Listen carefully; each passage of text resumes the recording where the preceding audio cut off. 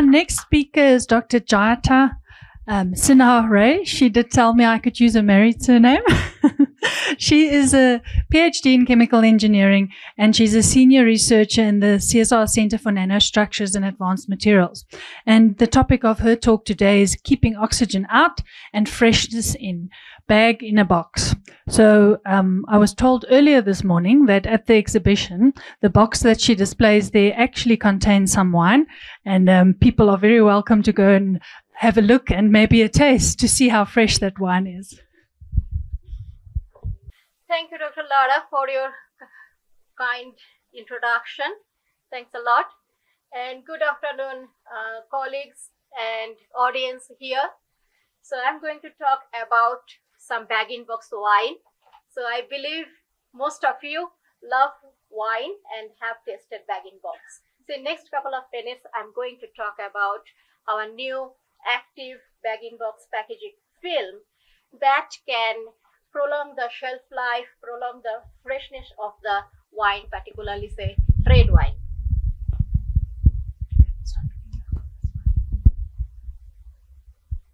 Can't you hear me?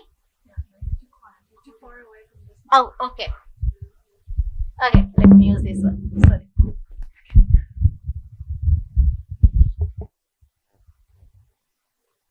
Okay. So freshness as well as the shelf life of the wine is very important, not only to producer of the wine, it is also important to consumer. And mostly the shelf life, target shelf life for retailer, for wine manufacturer, for bag-in-box wine is around 9 months. And everybody aims to achieve this 9 months or go further beyond. As you can see here, either you can move this bell curve towards a longer shelf life, or you can reduce the variance. So that means we can have a shelf life of between 5 and 7 months for sure. And it depends now on the couple of parameters like the color of the wine, the taste of the wine, that is the pH or the acidity present in the wine, as well as the sulfur dioxide present. Most important is the it's a sensory test from the wine professional wine tester, and a comparison between a bottled wine versus a bag-in-box wine. There are a couple of ways that can help us to prolong the shelf life of wine. One of them, it can be introduction of sulfur dioxide, which acts as an antioxidant, so it reduces the oxidation of wine, as well as it can be some improvement in filtration process or sterility process of wine manufacturing. It can be some improved barrier packaging, plastic, since it is a plastic packaging is used in bag-in-box. As you can see here, wine is packed inside a plastic bag and then it is protected by a cardboard box. Please come to a stand also at exhibition stand. You will then visualize it how it is being packed. So barrier film also part of the packaging that can prolong the shelf life of the wine, and the minimization of oxygen pickup. And oxygen pickup is very critical, as you have seen maybe in the shelf in the shop, like bag-in-box wines are available in different package sizes, 5 liter, 3 liter, 2 liter. As you reduce the size of the bag-in-box, then this oxygen intake actually increases. And this is a summation of, say, for example, your dissolved oxygen as well as your headspace oxygen. And if we cannot control this, or if we cannot take some action that we can displace this oxygen, and in conjunction with also ingress of oxygen from atmosphere inside the packaging material, that spoils the wine. So that reduces the wine quality, that changes the color of the wine and taste of the wine. So as I mentioned also, sulfur dioxide is initially used in a form of sulfide when the wine is being produced from grapes. But it is supposed to reduce over time following this kind of trend. But in reality, the sulfur dioxide immediately reacts with the fruity acid present in the wine or in the grape basically, and the limit goes down, and that also eventually reduces to much lower concentration. If you consider a flexi tank, where a tank is used to transport the wine from one country to the other, during transportation, the sulfur dioxide also goes down. And at the destination place where it is being now filled in a bag, then sulfur dioxide needs to be added in extra. And sulfur dioxide, as you know, is not good for health, and many people are allergic to sulfur dioxide. So in the globally, there is a trend how to reduce the sulfur dioxide also in the wine. Barrier packaging, there are several packaging technologies available. Mostly they are available in the form of sachet or in a kind of label, where you can have either in your oxygen scavenger present, or you can have some barrier packaging using nanotechnology can be one of the route. Other thing can be carbon dioxide emitter, that also improves the barrier property of the at the end. But all these applications, or I will say the solutions, are not really applicable for bag-in-box wine, because it's a liquid material. We cannot put a sachet inside a liquid, or we cannot put some sticker on top of a liquid or something. So then we started to think of a different approach, where we started off making an active film, which film acts as a liner, or it can be just a film itself to contain the wine. It will be in direct contact with wine, and the wine then gets packed inside the bag. And as soon as it will be filled with wine, it will start interacting with wine.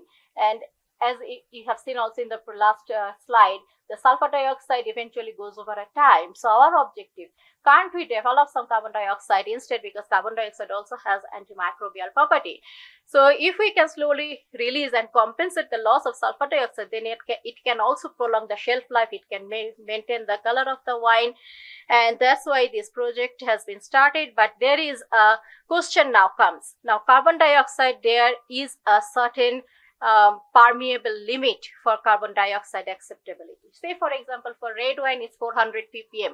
It is a maximum cutoff for carbon dioxide. For white wine it is slightly higher, 600 ppm.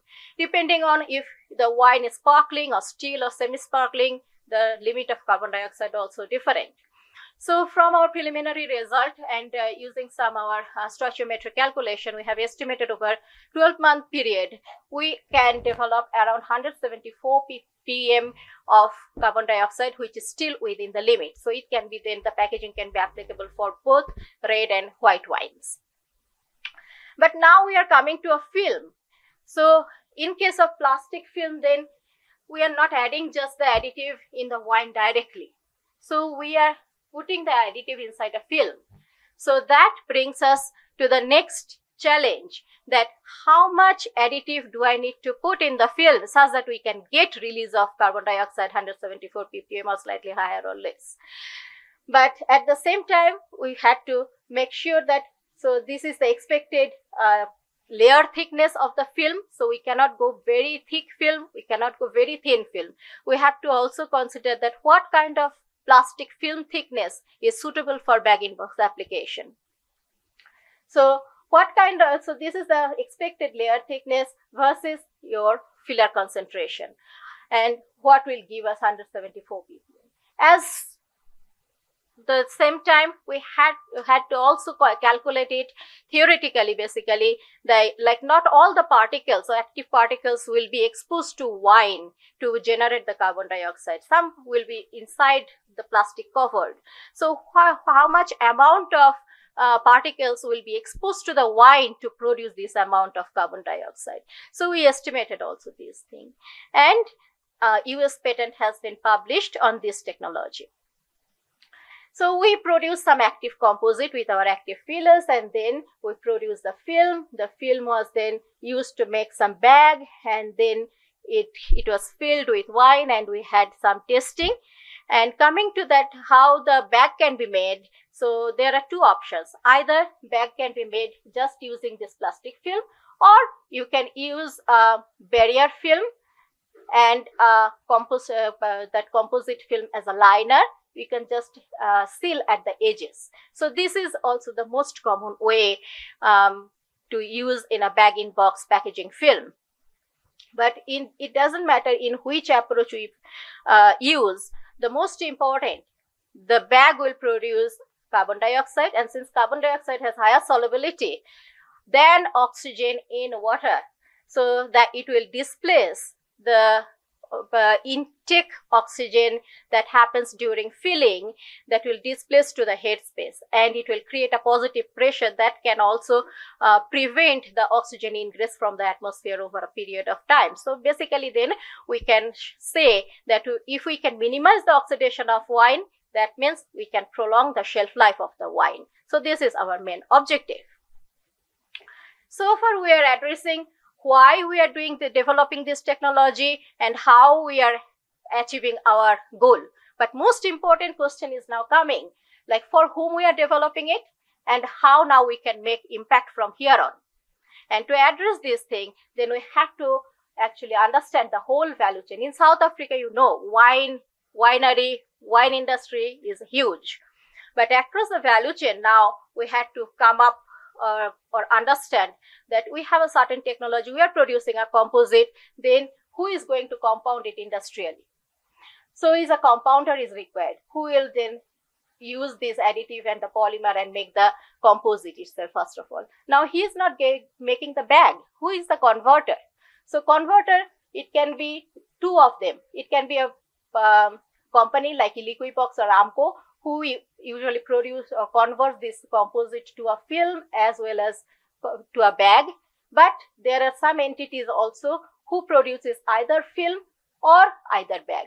And they can either get the film from which is imported from China or elsewhere, and also filmmaker can use polymers which is imported.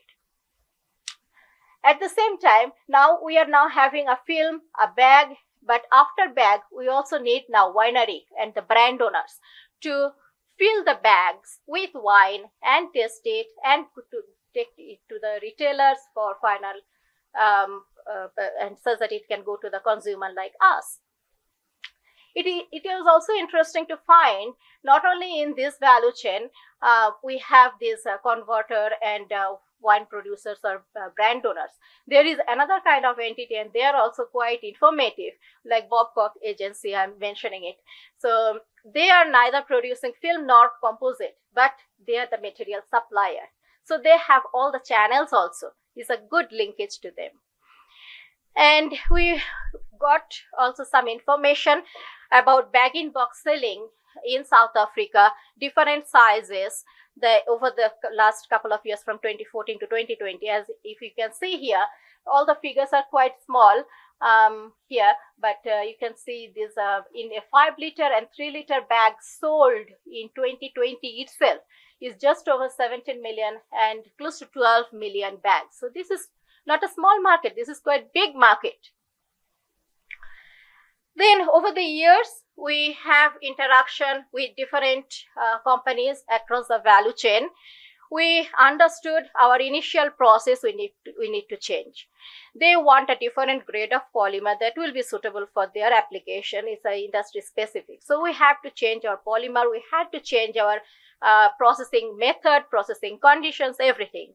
And that brings us to, again, the basic study of the materials flow behavior, materials melting crystallization behavior, because all those things affect the final film production, as well as the stability of the film or the bag-in-box itself.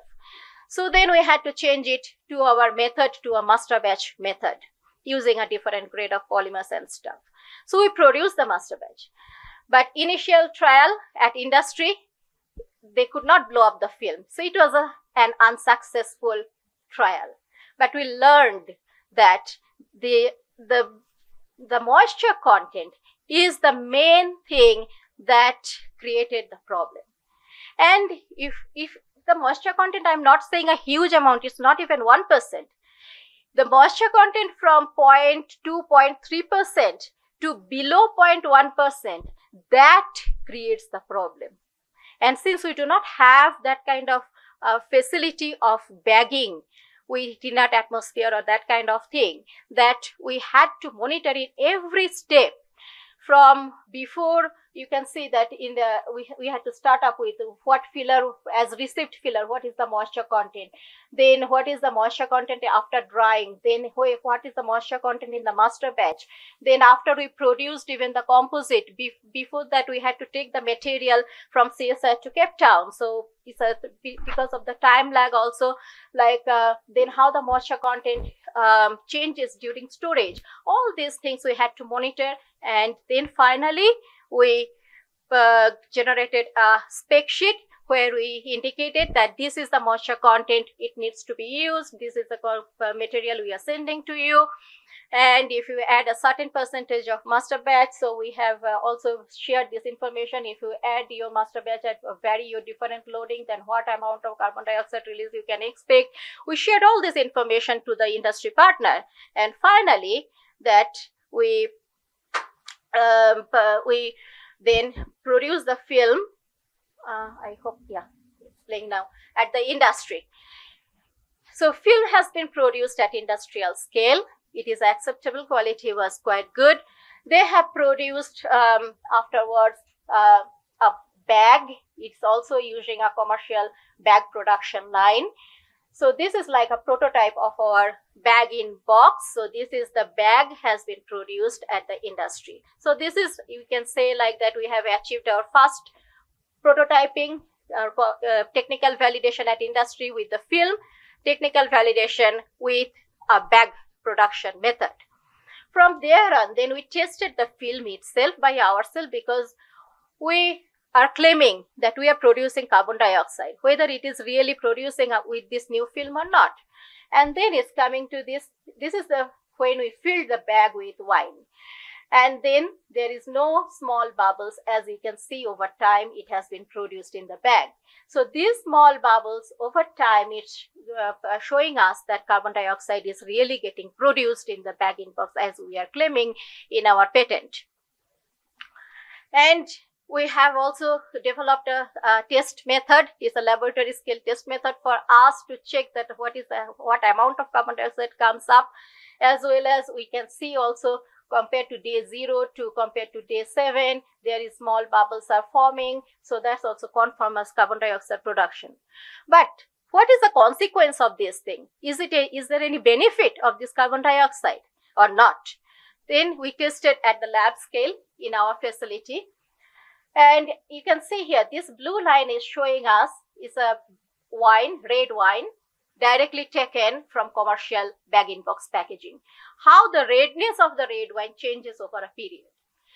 And if we fill now the same wine in our active packaging bag, you can see already the redness of the wine, it stays much stable and longer compared to the commercial one. So this is our preliminary result. From here on, we sent our bags, which we have produced in industry, for wine filling testing. So this is our third step of technical validation, whether now these bags sustain the automated wine filling line, keeping all the processes exactly the same what industry is currently using. And as you can see here already in this video, that bags can be filled with wine, both white and red wine, without any difficulties. So this is our third step of prototype validation. These wines and bags were then sent to wine testing company, and they have tested the wine. Though this test was for a short period, it was for 30 days, while we are talking about a shelf life of 9 months. So, but this is quite good, because this they have tested for both white wine as well as the red wine. As you can see, control means is the commercial wine that is currently used, the packaging, and the active or the treatment is basically our new active composite BiB film. And in all the cases, there are a couple of tests that industry does regularly to check the wine quality. So one of them is like a bubble volume, then turbidity test, oxidative browning test, So there is no specific trend or different result was observed between control as well as the active film. So this is quite good that active film is not is performing well, as at least in the same level as the control film. As well as we got also a bit of sensory composition testing, though a lot of work is required to come up with a final conclusive result that on the sensory testing by a professional wine tester. But we got it like that the test is remaining also the same in case of red wine particularly, and then the titratable acidity as well as the pH that gives you the acidity in the wine, that the taste of the wine, that is also remaining the same in control as well as our active BiB after 30 days. So this result is quite exciting. So this takes us to our way forward work. So longer shelf life testing, as well as we need to understand a couple of wine chemistry, what we called oenology. So oenology is basically the study on wine. So we still need to understand that how, say for example, the sulfur dioxide is being produced. We know that sulfur dioxide is being filled in the wine. So we are producing on top of a carbon dioxide to compensate the loss of sulfur dioxide. So how we'll separate the effect of both gases? What is contributing in which way? How sulfur dioxide, because sulfur dioxide we know it is used as an antioxidant. And antioxidant, it can actually, as you can see here in the first reaction, reaction A, that as an oxidative byproduct, the quinone is formed, and sulfur dioxide binds or reacts with quinone to form again its phenolic form. So this one we know that sulfur dioxide can react in this way. Then we know also as a byproduct hydrogen peroxide is produced. So it also reacts with hydrogen peroxide, and it again get lost, that sulfur dioxide, in a process of reacting this kind of stabilization reaction. It can also react with the oxygen that is getting ingressed from atmosphere. So for sulfur dioxide, couple of reaction we know, but what is the effect now when we are generating a carbon dioxide too? So this kind of chemistry, wine chemistry, we still need to understand a little bit more, as well as the longer shelf life study is the main thing that is we are going through now, that will ascertain the acceptance of the wine packaging of this new active BiB film. So in my conclusion, we started with technology development, we started with invention disclosure, patent, we progressed in higher TRL level, then we started modification of our method, material from both sides according to the industry need. We had couple of technical validation trial. Finally, we produced a bag that is active bag, as well as we have tested at the industry. So this is the story so far we have. It looks very smooth, but please believe us, it's not so smooth. There were a lot of ups and downs, and we had also rescope in the project depending on what problem we are facing at that stage and how we can overcome that challenge. So step by step, we had to overcome whole lot of challenges, and we are really thankful to our funders, CSIR, yes, DSI, as well as this is a TIA funded project. So we're really appreciating the association of all the funders and their guidance over the years and living this journey together with us. As well as I would like to thank my industry partners who assisted with all the technical validation so far and getting involved with the project, and thanks to my colleagues too. To end my presentation today, I just want to mention this is the portion of the work, is just only one portion of the work that we do, but we also work on technology development and testing advanced and sustainable packaging, addressing food security, as well as striving towards plastic circular economy. So if you are interested to talk about any along this direction, you are most welcome to contact me, as well as I am also available and my colleagues are also available at the exhibition desk. So please visit us. Thank you. Thanks, Jayita. That was very interesting. I learned something about wine and a lot about the work that you guys do, and especially the value chain when it comes to where this product needs to go in and who all the players are, and to get it into the box at the end of the day. I think that was really insightful. Are there any questions from the room? Our lady in pink. Thank you very much. Yes, when I look at the evaluation that you've conducted, the control and the packaging that you have developed, the treated packaging, for 30 days and so forth, you managed to maintain the same quality. But now what I've noticed, the pH increased a little bit, about 0.8%, which is not much of significant. The 3.71 compared to a 3.68. Yes, that's what I'm saying. It's not that much significant. It's about 0.8% pH level of increase. But now my question is, this work was done within 30 days, of which is a month. And you've mentioned that a normal shelf life, you are targeting 9 months. And now you have also commercialize the bag.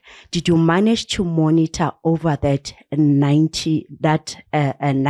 months and see if the pH was stable at this level? Thank you for your question, and that's why I mentioned that is the next way forward work that we are busy doing it. Yes, so that we really need to do a shelf life testing at winery with it at presence of, we can say it's a professional wine tester. So all the tests needs to be done for a longer period to make sure even beyond 9 months we have to turn it. Is there anybody that wants to be in the wine tasting group? Just to check, have we tested it in the market? How is it doing in the market? Have we approached like that value chain that you were talking about? Have you approached those people? What is the response? The response in the market, especially also from your side, doctor. I would like to actually know that if you have tested it in the market. Yes, so these are the results that I'm sharing with you. Is this result particularly is a wine testing company. So this company, first of all, I must mention that the acceptance of the film. So film and bag, these are done or produced by a different entity, a different company. So it's industrial scale. So they are in the business. They are a multinational company based in South Africa also. So they have produced the film. They have produced the bag. So far they are happy. The thing is now is when it comes to the wine testing. So now bags are filled at winery. So winery is also a commercial production line. So they are happy with the filling process. So there is no issue. Coming to the testing, then not all the wineries have their own individual R&D facility. So there is a common wine testing company. A couple of wineries, they use that wine testing facility. So that wine testing facility is conducting this test for us and gave us the result. So they are happy with this test, but as I have mentioned, we still need to understand the wine chemistry, how our active packaging is affecting on the wine. Is like we also need to understand that how we will separate the effect of carbon dioxide from sulfur dioxide, how in presence of carbon dioxide, sulfur dioxide is behaving, or the real shelf life test for 9 months. And after 9-month testing, then is the sensory test is still being same, or is better, or is deteriorating with the active film. So those information we still need to understand before commercialization, I think. There's a question at the back. Just a follow-up, sorry. The reason for my question is to check whether it will be something that they will want to have on the shelf to actually prolong the wine into 9 months, or they will really want to keep it at 9 months so that people will come back and buy more rather than prolonging that life. Is it something positive for them? Yes, I should mention, like as I mentioned, it's not only going beyond or shifting bell curve beyond 9 months is important, is also the initial variance. So from 3 to 5 months, that variance, if it is also beneficial for that period, it also makes a huge difference for wine industry. And basically this in a project started with a conceptual discussion with one of the wine company in Cape Town. And then the company undergo for different change in managements and stuff. So we had lost a bit of contact, and the person who started this project also retired. So that's why it's a bit of ups and down is also there. I must say that one. A quick question on my side. Doc, on this side. Yes. Yeah. What you've just presented right now, it's quite interesting, but I'm more on the sustainability and the environmental friendliness of these films. What are these plastics that you are considering to use in this BiB, if I may call it? Because as we know, BiB has limited recyclability. So how does that affect the recyclability of the BiB itself? Okay, it's a very good question. And I should mention like that this technology, this is a prototype demonstration. So proof of concept to prototyping. Here we cannot change suddenly everything different. So I cannot change the polymer what industry is currently using to a new polymer also, no? So we have to do that one step by step. So we had to, that's why I said that we had to change the material also, depending on what industry is currently using, what they want at this moment. So based on what they want, we developed and showcasing the technology. But your point is really valid.